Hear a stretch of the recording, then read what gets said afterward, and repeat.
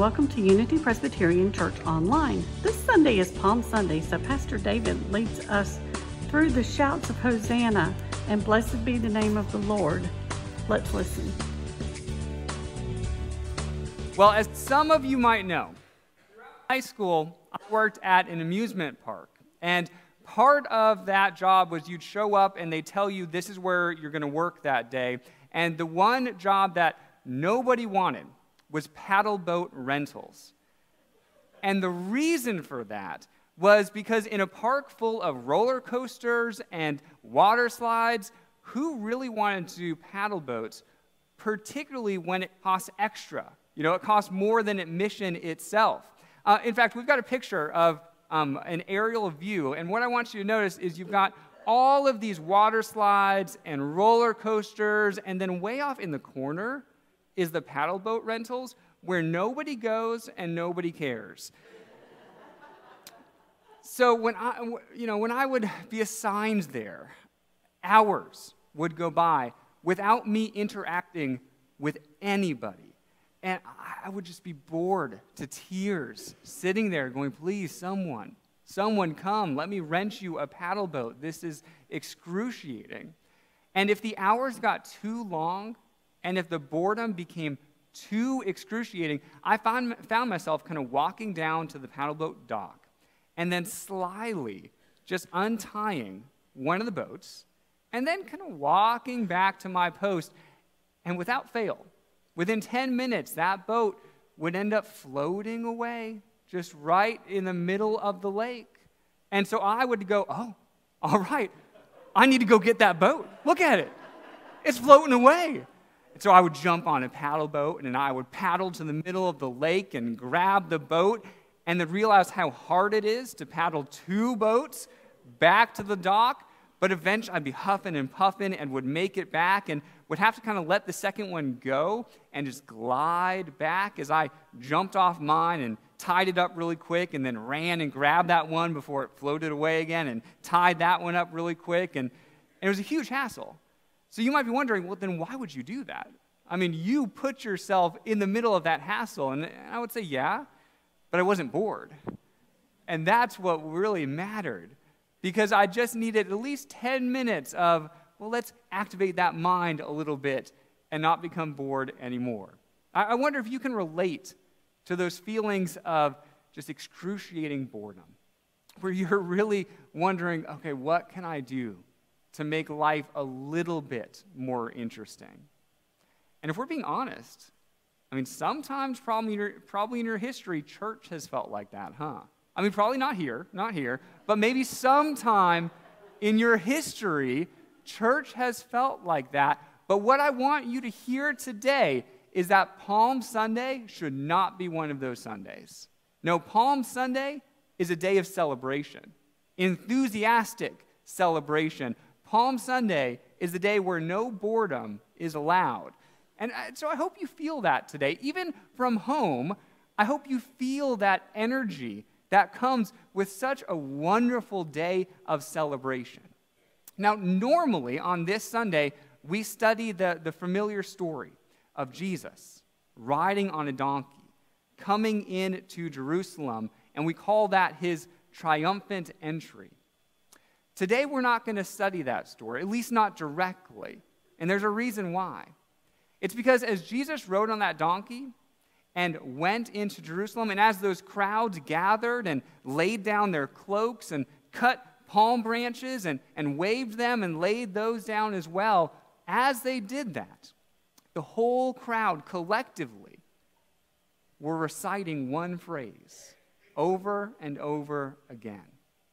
Do you remember what that phrase is? Let's go back and read. This is the account from Matthew 21. We're told most of the crowd spread their cloaks on the road, and others cut branches from the trees and spread them on the road. And the crowds that went before him and that followed him were shouting, "Hosanna to the Son of David! Blessed is he who comes in the name of the Lord. Hosanna in the highest." That's the phrase. Blessed is he who comes in the name of the Lord. That is a specific saying that was said by that whole crowd for a specific reason. What's that reason? Why were they all reciting that together? Well, they were quoting from Psalm 118. That's what I want to study today. I want to study Psalm 118 to figure out why.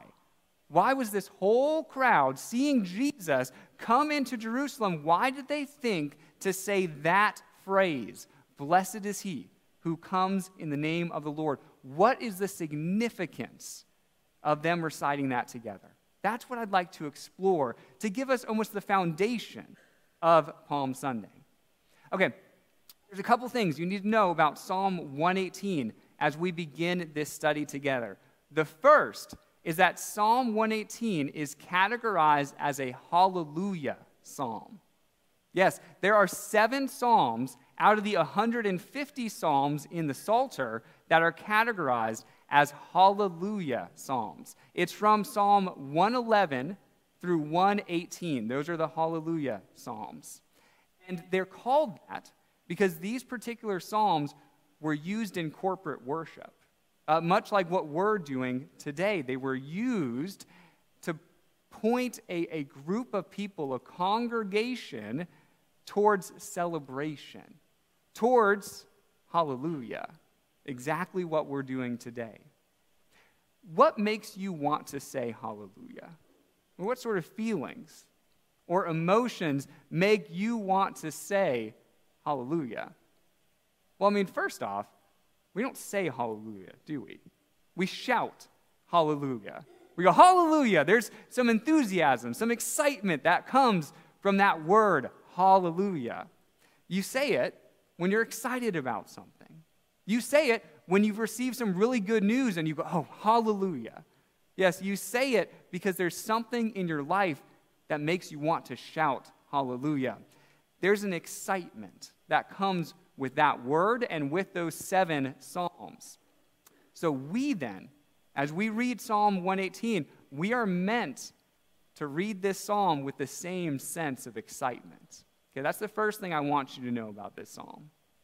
The second thing I want you to know is that Psalm 118 is an entrance liturgy. An entrance liturgy.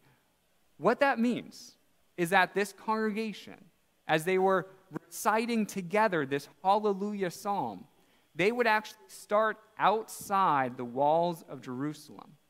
And then they would together walk towards Jerusalem, reciting, singing, shouting this psalm. They would enter through the gates of Jerusalem and then right towards the temple itself, their place of worship, before concluding the psalm and starting their time of worship in the temple itself. So this has historically been called an entrance liturgy because this psalm was recited as they were entering Jerusalem and entering the temple. So I want you to now imagine that setting. Imagine that you are a part of that crowd and that all the people together are walking towards Jerusalem. You can see it off in the distance, and together here is what you are shouting. You're saying, "Give thanks to the Lord, for he is good. His love endures forever." Let Israel say, "His love endures forever." Let the house of Aaron say, "His love endures forever." Let those who fear the Lord say, "His love endures forever." Can you feel the excitement those 4 verses provide of Psalm 118 as the crowd walked towards Jerusalem and they were affirming the eternally enduring love of God? Kind of makes you want to shout hallelujah, doesn't it? Now, you can see that there's 3 groups that are addressed in this psalm. There is Israel, the house of Aaron, and then all those who fear the Lord. Those 3 groups pretty much encompassed everybody. That was kind of like saying, hey, we're all affirming God's enduring love together. Now, this was a call and response. And so the leader would say something like, hey, let Israel say. And the response from the crowd would be, his love endures forever. Now, we're good Presbyterians, and we could study this together, but today I'd like us to participate in it. I really want us to get a sense of what that would feel like if we were in that crowd reciting Psalm 118 together. So here's how we are going to do it. This section over here, you guys are section 1. And so when I say in the call and response, give thanks to the Lord, for he is good, all you're going to say is his love endures forever. But you got to say it like you mean it. Okay? All right, so you're section 1. You guys right here, section 2. And when I say, let Israel say, you respond, his love endures forever. You guys right here, you're section 3. And so when I say, let the house of Aaron say, you respond, let me hear you. Oh, see, you got it. You got it. And then finally, you guys, section 4, you are those who fear the Lord. You respond, his love endures forever. If you're watching from home, you just get to pick a section. Whoever's your favorite section, or you could cheat and do all 4. It's up to you. You're watching from home. All right. And the idea is to imagine what it would have been felt, what it would have felt like to be walking towards Jerusalem with a crowd of people reciting this call and response together. Are you ready? I'm looking at you guys. Give thanks to the Lord, for he is good. His love endures forever. Let Israel say. His love endures forever. Let the house of Aaron say. His love endures forever. Let all those who fear the Lord say. His love endures forever. Hallelujah. Hallelujah. Very good. Very good. That's what it would have been like as they're all walking together, affirming what they know and believe about God. That's what they start with, the eternal, enduring love of their Creator. But after you affirm that, what do you do next? Well, what they did next is that they thanked God. They thanked God for the place that they were today. And they thought back to those times where they were in hard spots. There were hard challenges in their life, and then God was there for them. So these are the next verses. I'm not going to make you shout them, but I still want you to imagine them. They go on in verse 5. When in narrow straits I cried to the Lord, he brought me into a spacious place. The Lord is with me. I will not be afraid. What can mere mortals do to me? The Lord is with me. He is my helper. I look in triumph on my enemies. It is better to take refuge in the Lord than to trust in humans. It is better to take refuge in the Lord than to trust in princes. So, are you imagining what it would have been like as these people are thinking back in their lives during the times where they were in a bind? They had something in their life that was an issue, a problem, and they cried out to the Lord. That was their response. They said, I needed a time of rescue, and I cried out to the Lord. I want to take a closer look at that very first verse because it's a beautiful, beautiful image. The first verse that said, when in narrow straits I cried to the Lord, and he brought me into a spacious place. Don't you love the imagery there? Going from narrow to spacious. You know, because a narrow place encourages you to think about those times when you're in a bind, when you're in a crunch. You're in a pinch, right? You're in a narrow spot, and you don't know how to get out of the mess that you find yourself in. So when you're in that narrow place, what do? Well, what they're affirming together as a congregation is, they said, well, we cry out to God. That's what we do. If we're in that narrow, tight spot in our lives, we cry out to God. And God then moves us to a spacious place. We're no longer cramped, stuck, unable, or unknowingly what to do to get out. No, God moves us to a place of possibility, a spacious place where we can see more of the options around us. And when you have that kind of confidence in God, that God is willing and able to move you from the narrow to the spacious, then you realize, well, we've got nothing to fear then.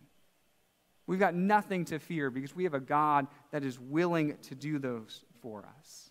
And so they go on to recite, then what can mere mortals do to me? Even if they're a prince, what can princes do to me? No, when we have this kind of God on our side, what do we have to fear? What could possibly stand in the way of God removing us from the problems, the challenges of life into places where we can thrive? Their response would be nothing. There's nothing that we need to fear. Now, we're not going to recite the whole psalm today because it is a longer one, although I encourage you, go home and read it. Read Psalm 118. You're going to love what you read. We're actually going to skip ahead a little bit. We're going to skip ahead to verse 19 and think about what we've done so far. As a congregation, we have affirmed God's enduring love. We have then talked about how God's been with us in the places where we don't know how to get out of by our own means.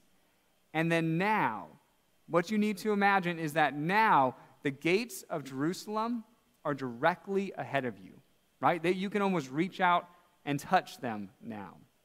The temple is in view. You can kind of see it through the gates of Jerusalem, and you're getting ready to go into the place where you worship God. Worship the God of enduring love and ever-present rescue. So when all of that is in view, here's what they shouted next. They would say, "Open for me the gates of the righteous, and I will enter and give thanks to the Lord. This is the gate of the Lord, through which the righteous may enter. And I will give thanks, for you answered me. You have become my salvation. The stone the builders rejected has become the cornerstone. The Lord has done this, and it is marvelous in our eyes. The Lord has done it this very day. Let us rejoice today and be glad.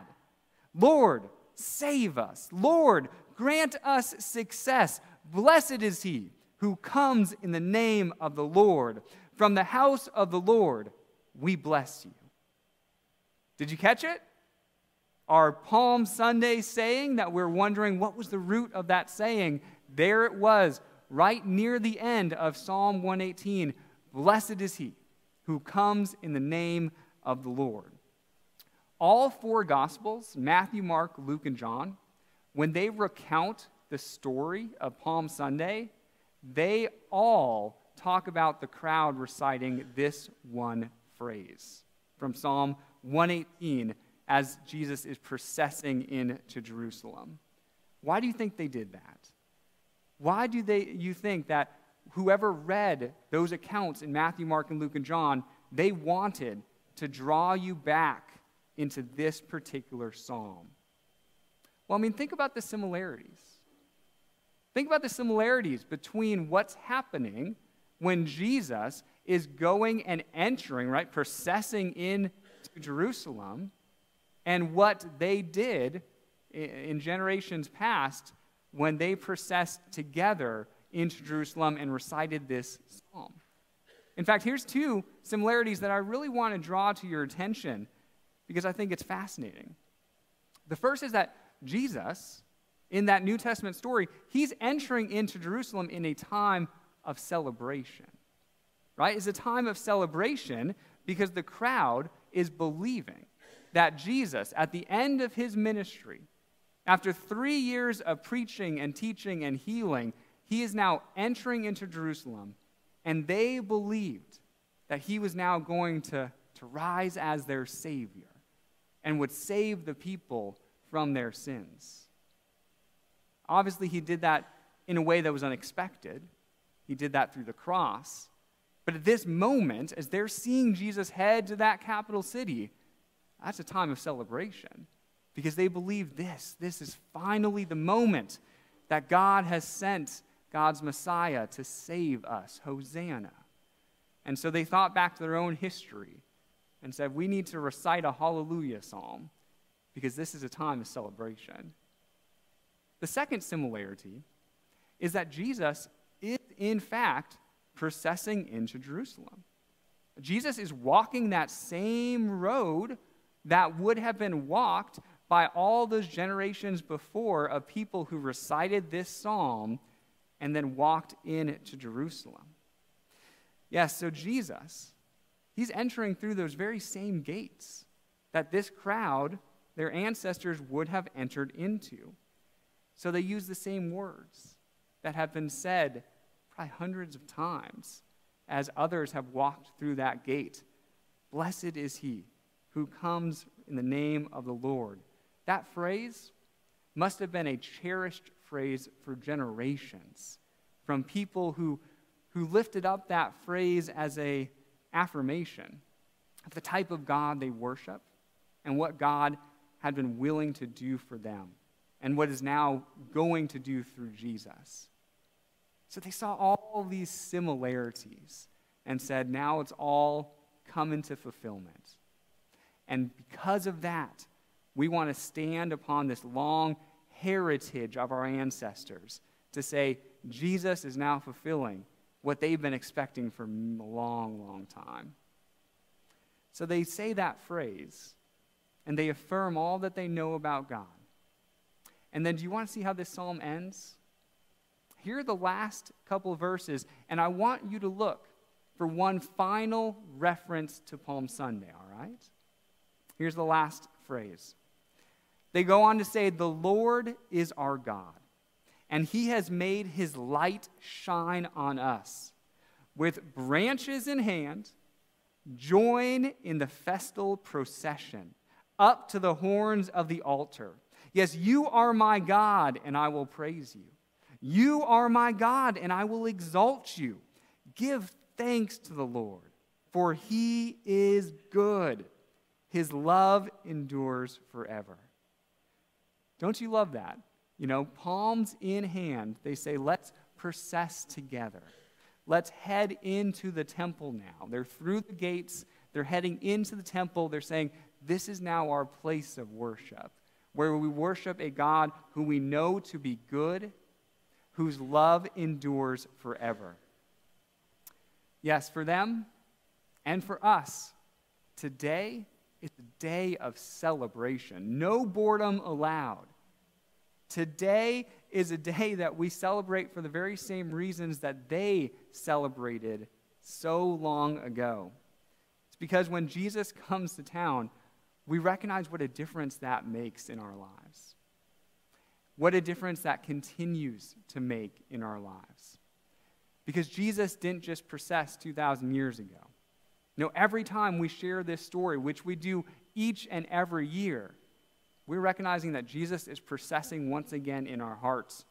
And so we respond with the same sort of enthusiasm and celebration that was responded first in Psalm 118 and then next when Jesus actually processed in. So won't you leave this place today with that same sense of celebration and exaltation for a God whose love endures forever, for a God who is with you whenever you are in need of rescue. Yes, carry this with you into Holy Week, this feeling, this sense of celebration because of what God has done on your behalf. I would really encourage you, find a reason to celebrate in God. Find a reason this week to celebrate, whether you're recognizing that God has taken you from a narrow place to a spacious place, or whether you're just grateful to be here in church or be watching online. Find a reason to celebrate, because that is what today is all about. Amen. If you would like more information about Unity Presbyterian Church, please visit our website at www.unitypres.org or visit us on Facebook. This is the Unity Presbyterian Church podcast. Have a great week.